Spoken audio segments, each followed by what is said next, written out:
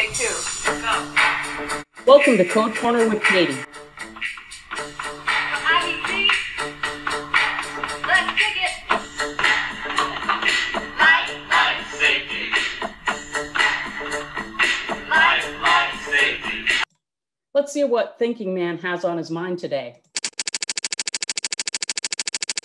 Where are exit devices really required? That's a great question. Thank you. I get this one a lot. First of all, an exit device is also known as panic bar or panic hardware. Fire exit hardware, we see this in the code, and it's specifically used on fire-rated doors, and the beloved slang crash bar.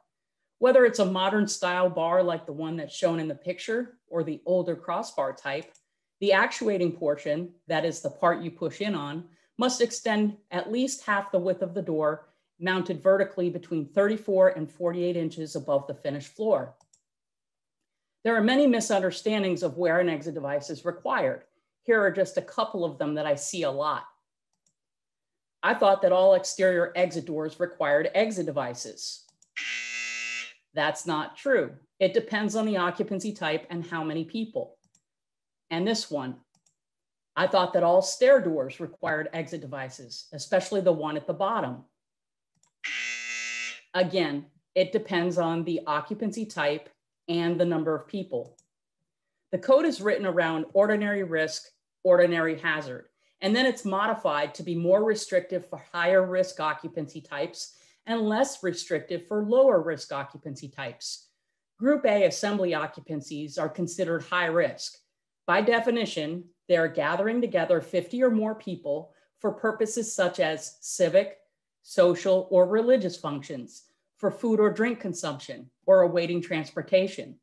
This would include nightclubs, restaurants, banquet rooms, meeting rooms, and many other similar spaces. This is a floor plan of a restaurant bar. It's 5,800 square feet and has a capacity of up to 387 people. It is Group A assembly.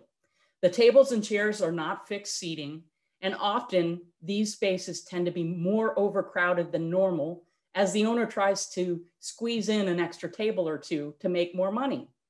It's easy for the exits to get blocked by tables and chairs, trays with dirty dishes, and crowds of people.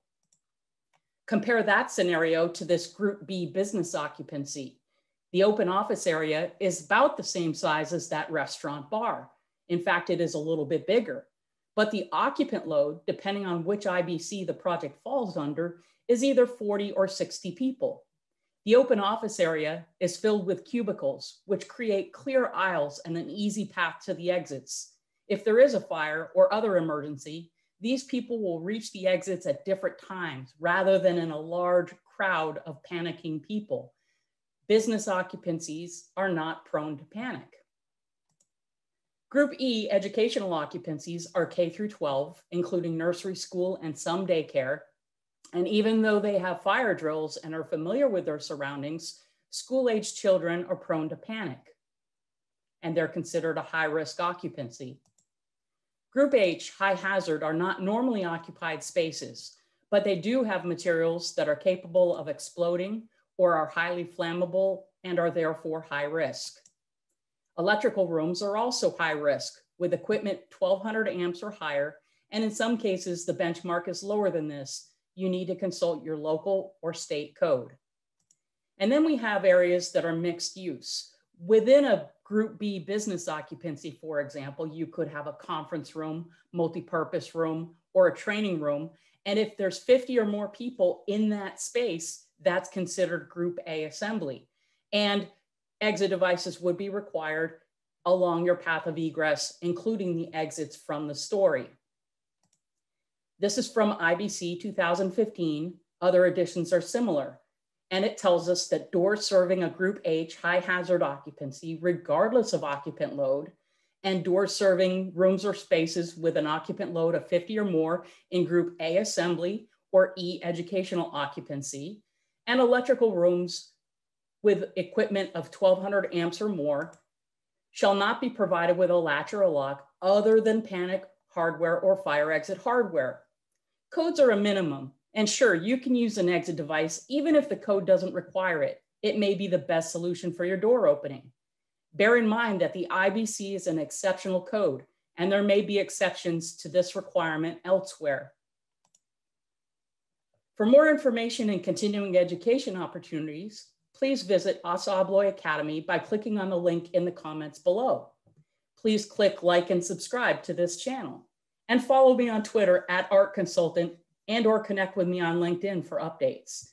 You can email code questions to catherine.flower@assaabloy.com.